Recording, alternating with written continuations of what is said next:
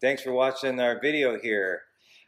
Just so you know, we will be auctioning off this piece that is made during the demo. The auction will happen on FCAC's Facebook page.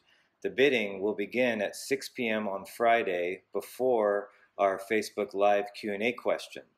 The auction will last 24 hours, closing at 6 p.m. on Saturday. People wishing to bid on the piece will need to go to our Facebook page and comment on the post what they are willing to bid. The winner will be announced on Sunday evening.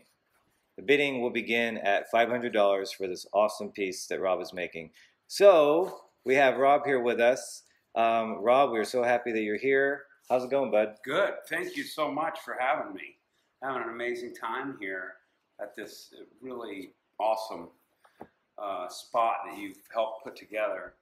I'm hoping that through this kind of programming and social platforming, you know, that people can see what an amazing place this is, an opportunity to help build a really incredible center. Thank you for saying that. Yeah, we've been working really hard at doing some upgrades and so we can facilitate having awesome artists like yourself come and visit and make some cool work. Yeah, I'll be putting the word out for sure. We decided on this evening to tackle a piece that was really kind of new in conception. And it's basically a human form, figurative form, that we then are wrapping in sort of cellophane, almost like garb. Not really knowing exactly what we were shooting for, it left a lot open to interpretation, and largely in part by the technique itself and how the team was working together. And I thought by trying this sort of fairly complex piece that we would, you know, entertain folks, but also entertain ourselves trying to figure out how to execute it as a team.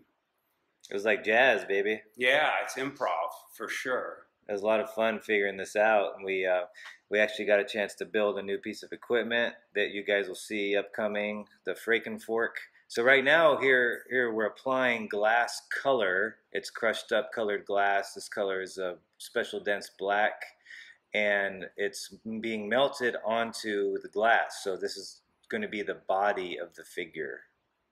Right. And so by putting these layers together, you can build up a certain kind of density and then encase it with an outer layer, which has already been done here. And then I'm starting to shape up the torso of the figure. That would be the upper shoulder area that's hottest. So pulling out the top of the shoulders. And it has to be done in stages in between heating. So here at the workbench, we go over to the glory hole. It's a reheating chamber where we can build up heat and concentrate it in certain areas to manipulate it.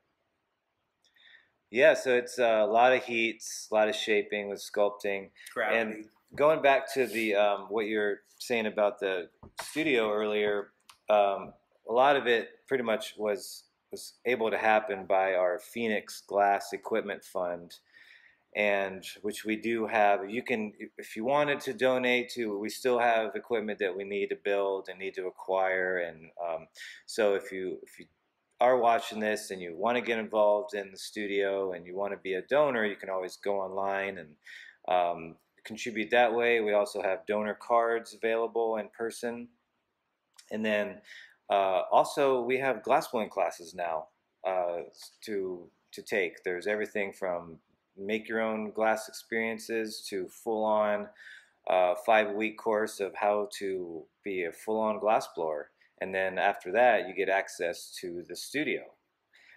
So that's just a little, wanted to touch base on that to if people wanted to be involved in the donation process. Yeah, that's really something. And the fact that we got all these folks out here to watch this demonstration, and some of their names are up above the work facility there is a real testament to the contributions that allow us to be able to do this really kind of expensive art form and try new things like we're doing here. And I can't say enough about the teamwork that is involved in this process. I mean, we have about 6 or so people kind of running around, getting things ready and prepping and for the next steps and stages of these pieces, which is built largely in components. So while we are working on the main part of the torso here, there are arms and head that were previously made that are kept hot in another small apparatus, maintaining at 1,000 degrees, and then when we're ready, we'll bring them out and attach them. So you can see here that the glass is really molten. We've gotten it reheated and using tools, various hand tools, knives and tweezers and things to put details into it. Here I'm kind of cutting in the legs, what will become the legs, which will split here. And you know, working on this piece, helping you make these pieces, it really reminded me of a maestro that we both got a chance to work with before his passing, the late great Pino Signoretto. Amen. And watching you work really reminded me of the majesty of watching him move glass. So you really, it's a testament to Pino's sculpting skills. You could really see it transpire. Yeah, I mean, his impression on all of us is, you know, just really been probably one of the most insightful and just inspirational forces for, I think I could speak for a lot of folks who have been in it for a while. We're you know, fortunate enough to have spent time with Pino here or there at some school at Pilchuck. He was very just an amazing giver of these techniques, which he was in fact probably one of the greats of all times. The sensibility, the sensitivity, and the sheer physical capability was just awe-inspiring. So anyone who was around, you know, was absorbing so many amazing techniques, but also a really love for the material, you know, and how you could not only express but invent, and sort of it's a journey. It's one of the coolest things about glass is that you could go into a studio in any part of the world and take a gather, and other glass blowers are going to, it's a language that we can share. You know, you can go into a studio in Italy or in China or in Africa or in America and take a gather glass, and we'll have used some of the same techniques, and they will know intuitively what's going on. Yeah, it's pretty cool. Yeah, it's an amazing cult of people that withstand these sorts of temperatures to you know, and atmospheres to do this kind of work. It's so labor intensive. The crazy thing about the glass is that for a lot of the techniques and style of working with it, it has to be done in one shot. Mm-hmm. So you start, there's no break. So it's hopefully no breaks. Yeah, right. Pun intended. You know, it's all in, and it just really takes all of your attention and energy. And then when you combine that with other folks, as you can really see here, you can do stuff you never dreamed of. You've got people who have some skill or are willing to get in there. You can grow your ideas pretty quickly, and sometimes monumentally, because it's an art form that must be done in a certain setting, always with the right equipment. Yes. And again, that's one of the things that we're trying to grow here at the Art Center is grow our glass program and our state-of-the-art glass studio. Purchasing an annual membership is also a great way to support the Art Center and stay connected with us. You can find out about things like we're about to celebrate our 20th anniversary, offering visual arts education in Pensacola this year. And we have our 15th annual Pumpkin Patch coming up. It's going to be Saturday, October 9th at the Blue Wahoo Stadium, which is, if you might have heard, we've sold out. We sold 4,500 glass and ceramic pumpkins Wow. this last event. And before that, we're going to have our first annual Art Bazaar, which will be happening on Saturday, May 29th, Memorial Day weekend. So becoming a member would be a great way to stay connected and know about these events that we're having. So this was one of my favorite parts of making this piece, is applying the fabric that you had came up with, which is glass, but you know we're shrouding the figure in this cool sheer what's going to translate as fabric. Mm-hmm. What inspired you to make these pieces, and what was the inspiration?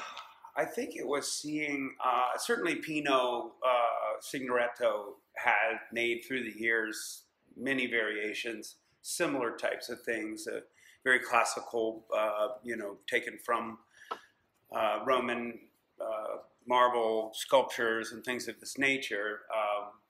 And that was always a teaching tool for him, to show these more classical approaches with the material. But I think for me, it was probably seeing some fashion imagery, that... Yeah, you're in Miami. You're in the... You got fashion going on. Brought that to the surface. But I mean, this is in large part a departure from most of the things I'm focused on these days. I just kind of took it upon myself to... Really, it was actually about kind of implementing this technique here, where I thought it'd be interesting if we dismounted from the traditional rod onto this preheated plate, which Joe built this fabulous fork for, to be able to take it in and out of the reheating chamber and the glory hole, keep it alive, because basically the glass has to stay above 1,000 degrees. Any one part of it falls below that point, it can crack. And so that's why you see us augmenting certain areas with torches, trying to balance out the heat between different parts of the piece. Yeah, the old Frankenfork. Yeah, that thing is really something. A little learning curve involved in working this way. I actually did see Pino work on a piece in this way, and some other glass artists certainly have figured out to work in this way as well. But because I was thinking about these pieces being on the wall, I thought it'd be interesting if they already had this sort of flat back to them. It's very inventive. This is a really exciting piece to work on. I commend you on thinking outside the box and coming up with this. It's a lot of fun. I couldn't have done it without knowing you were here, honestly, and having the background that we've had together over the years in trying new things and in growing our work has always been in conjunction with other folks in our industry. It's a really collective kind of consciousness in our field. Yeah, so for those watching, Rob and I met, we've been kind of in the same glass bubble for over 20 years, and we've been out at Pilchuck Glass School together, and we've been to Glass Art Society conferences in Seattle and Tampa. So it's been a really fun journey to watch your career grow, and it's been really fun. It's always fun to get together and likewise reconvene and make work together. Yeah, I mean, I can't say enough of it. Certainly doing these things is exciting when you're growing your ideas and your work. But for me, and being, in the educational part of the field a lot, it's the excitement that these other folks who are coming up behind us get in helping us do something like this. You know, it really makes working and teaching fun and valuable. Mm-hmm. Yeah, it's I love seeing that spark in people eyes when they take a gather for the first time, or make a cup for the first time, or pop a bubble, or it's such a rewarding experience to be there and help Yeah. facilitate that. Yeah, I mean, even in this piece, which is, you know, pretty raw in nature, there's so many kind of moments where we have these little epiphanies, like, oh, that worked, and we know when it doesn't work, or and feeling our way through this kind of an experience together. Just can't say enough about the combined energy that's going into the effort. I mean, sure, there's the heat and this, you know, strength required in some cases to work, but there's also this incredible mental component that's being brought to the process through this group effort. Yeah, we actually have to stay focused for Yeah. longer than Right. 30 minutes. Yeah. I think this. So here this, we're yeah. kind of winding up. It was a process to try to figure out how this thing would go together and how we'd implement this plate. But I think in the end, after a couple of tries, we had some successes, at least in learning about how we would approach this in the future. And I think that was really my goal more than anything, was just to take the opportunity in the residency and in this really amazing facility with these gung-ho folks to investigate something new, maybe turn over a new rock, you know. Yeah. So we want to give a couple quick shout outs before we put this piece away. Special thanks to Pensacola Bay Brewery for providing buy one, get one vouchers for cold brew to complement our unique handmade glass and ceramic cups, and which we have online on our website. Check out our online store so you can snatch up some of these great glass and ceramic cups that we make here. And so here we are flashing this piece down. If we put the piece away too hot, it'll keep slumping. And here you can see Jacob grabbing it. He's got all suited up. And now it's going to go into what's called an annealing oven. And that's at 920 degrees. And it will stay there for over 24 hours. Night, night. To cool down slowly. Yeah, thanks you guys so much. I mean, it's just really been a pleasure, and I hope I can send folks your way and fly the flag for you out there in the field. Yeah, please do. It's been such a pleasure to have you here, and we really look forward to having you back. And it's been a wonderful week.